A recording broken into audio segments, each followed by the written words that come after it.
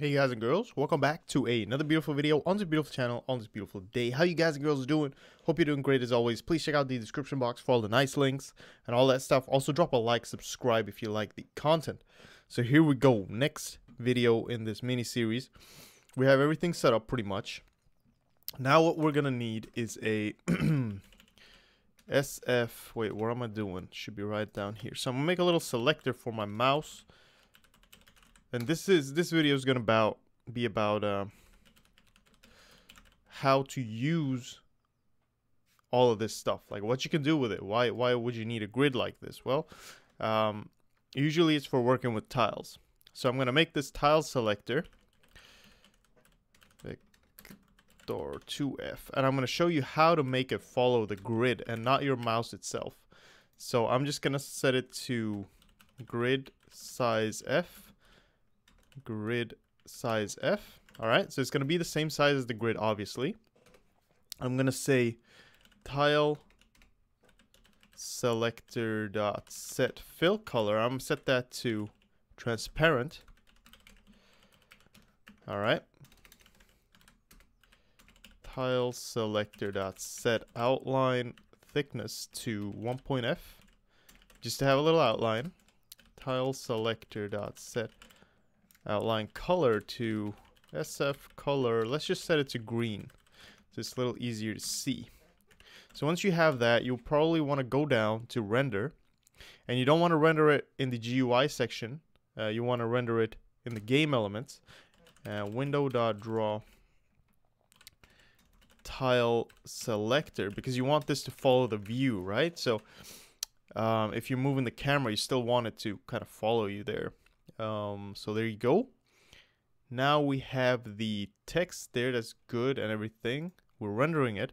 Now we need to update it. So we need to update game elements. Wait, what is this? UI. Update game elements. So I'm just going to say tile selector dot set position. Now we're going to use something. So if I say I want to set it to mouse position view, what's going to happen? Well, it's going to follow my mouse wherever I go. So let me just try this and let me see how that looks. Hopefully it should be fine, not crash. Okay, here you go. So now it's following my mouse. Now, I don't want that, right? I want it to follow this grid position, not my mouse position right here. I want it to follow the grid position. But the grid position 3,3 isn't it will still be up on the top left corner, right? So we need to multiply this with the grid size. So say 1 times 100 or 2 times 100 or 3 times 100, right? So that's gonna make it snap like a grid. So to set that, I want to say mouse position grid dot x mouse post grid dot x multiplied with grid size f. Okay, now f, because we want to change it to a float, mouse post grid dot y multiplied by grid size f. Now this is very important, otherwise you'll just get the position 1 1 or 2 2 or 3 3 and or 4 4, and that's just going to be in pixels, so it's going to just move a tiny bit on the top left. But when you multiply it with the grid size, it's going to kind of move along this grid. And that's how you use this grid, mouse position grid variable that we created. See? So now it is, as soon as my mouse goes to the left or right, it's going to kind of, see, it stays in the grid position. And you can see that even if I move my camera, it's still working. And it's not going beyond this 0 0 border here. See? Automatically. And that's how the grid works for this. And we did this in the last videos about collision, like I said. But this is important because here I'm going to now show you how to use this to cull away tiles, because when you have a large world with like 5,000 tiles times 5,000 tiles, you don't want your collisions for your character to occur on all of those, because that would just give you 1 FPS or not even any FPS, probably crash the game. And then drawing also, you don't only want to draw everything within your view. And that doesn't mean, you know, I see a lot of people saying when you're drawing a tile from a large array, all you're doing is checking if the tile is in the screen, then you draw it or not. Now that is also a good culling method, but your for loop is still going through all of those tiles to check if they're in the screen or not. You don't want that. You want to index everything. You want to make sure everything in the array knows what index it's at, so you know exactly which one to render. And then that you can remove everything from the for loop that you don't want to render. So your for loop is not going through the whole map, it's only going through everything in the screen, or in the event of the player collisions, is only going around like 9 boxes around the player, right? To check if there's collision or not. And to do that, let's just go ahead and make a little SF rectangle. Now this isn't usually how I make my tile maps. I use vectors, you know, like 3D vectors or whatever. Not 3D vectors, what do you call it? 3D arrays of vectors. Very simple. It's just X and Y coordinates, like 2D, and then I add one more D, or whatever you want to call it, one more dimension for the Z axis.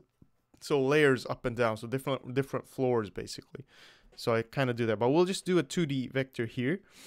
So I'll just call it tile map and give it, and it's static now as well. I never use static maps like this, so don't, yeah, 10 times 10, whatever. Let's do that. Or let's say, usually you want to have this int map size equals 10. So let's just say map size. And you probably want it to be a constant as well. Now, this video is going to be a little longer because I want to show you guys all this in one video, because I probably don't want to make one more. So you got the map size. Then we need a for loop that goes through map size. And we'll just call this X. And then we'll make another for loop within this. Like this, and just call it Y.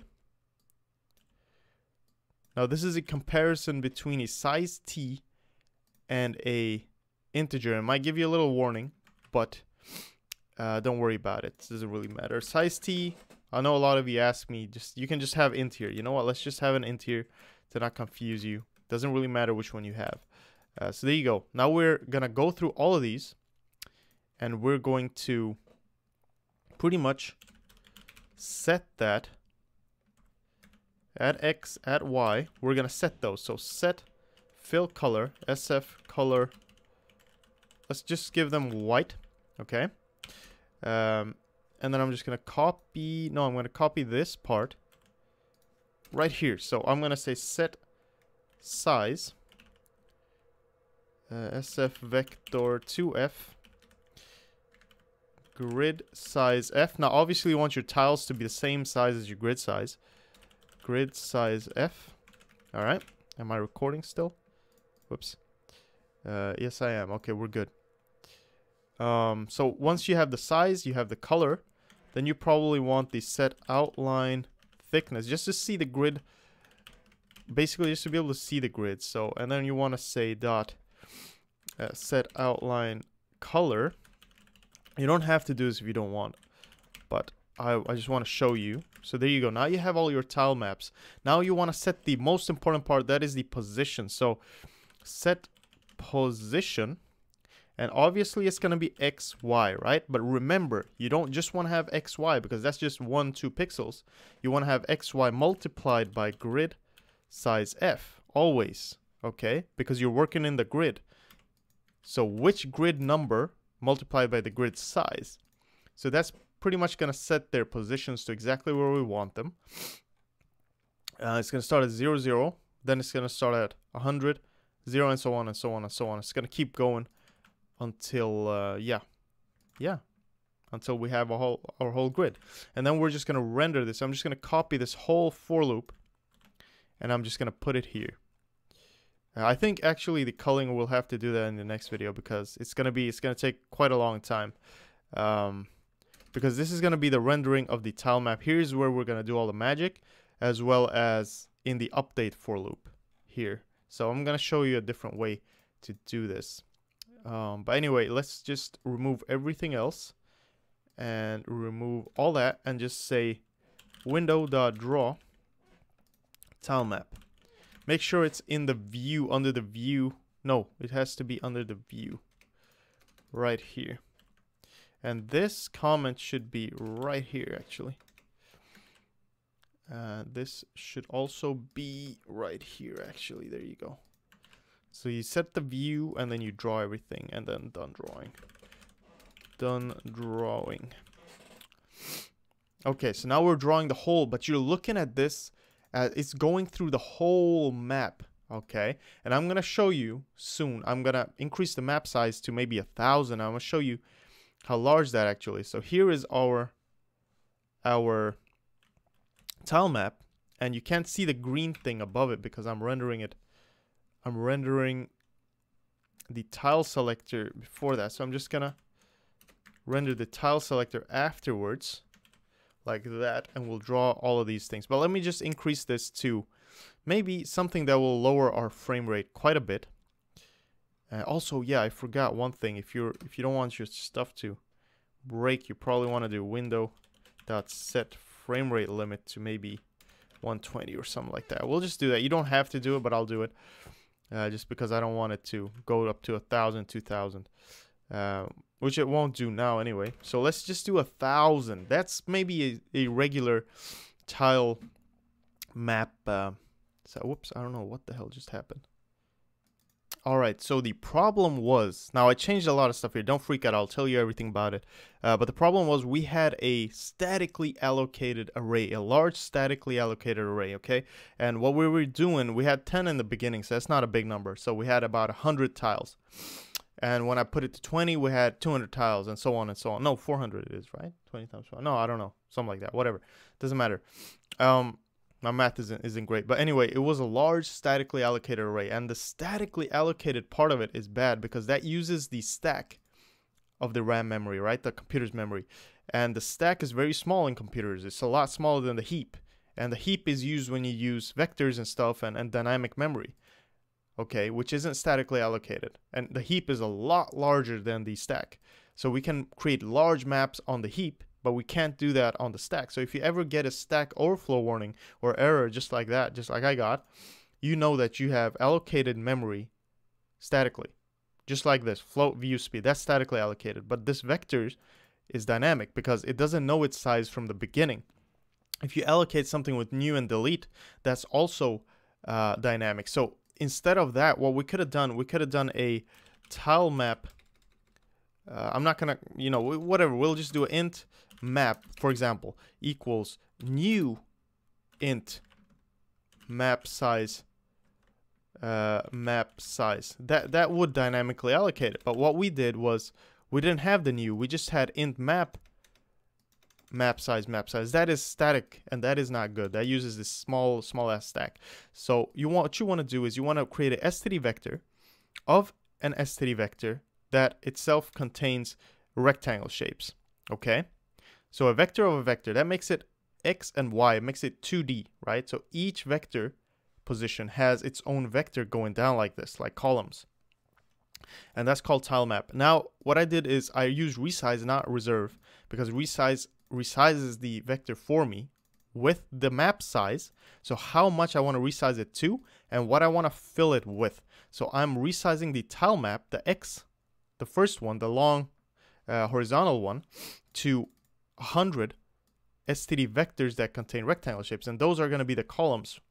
So our row is now initialized. Now I do it in the for loop, this one, because I want to go through all of those 100 lying like this horizontally, and I want to put columns in those, and that's exactly what I'm doing here. So I'm resizing the map size with default rectangle shapes. Excuse me. So there you go. Once you do that, you do a little semicolon, and then you're in the Y. So what we're gonna do is tile map, remove the tile map pushback. We don't need that, and then we're just gonna set everything as usual, and it should be fine. So now we initialize our thing, tile selector, all that stuff. So let's just run this. Now we have a map size 100, what was crashing before. It shouldn't crash now because we're on the heap. It did not crash, but you see how it's lagging? It's like 1 FPS because we're not culling all of this, and we will do that in the next video, I promise. But this is a quite large map still. It is. And remember, those columns that I showed you, those are, let me just do that before we end the video. Let me just show you what that is. So the first vector is basically none of these. The first vector is basically up here, okay? Just imagine it being up here. It's holding kind of all of these columns, okay? This is one of the columns which we print out, which we make right here, okay? The Y is every column. This is where we push one column, okay? And for every X, it pushes a column down, one of these. So that's how that works. And this is the actual horizontal one, which I'm showing you right here, right? The one above here. So just think of that in that sense. And you can see that the grid thingy is working. We're on each of these columns because we're using grid size. Again, always remember to keep the grid size at only one spot, only one place where you define it. And you always use that variable so you don't mistakenly use 100 somewhere or a literal value. So do that. But there you go, guys and girls. Sorry for the longer video. In the next one, we'll talk about how to cull all of this. Culling is basically removing stuff that you don't need to use, basically, so you get more performance. So we're gonna do that, and we're gonna look at that, and that should be the end of the mini series. But thank you so much. Keep working hard. Check out the description box and all that, and I'll see you guys and girls in the next one. All right, bye bye.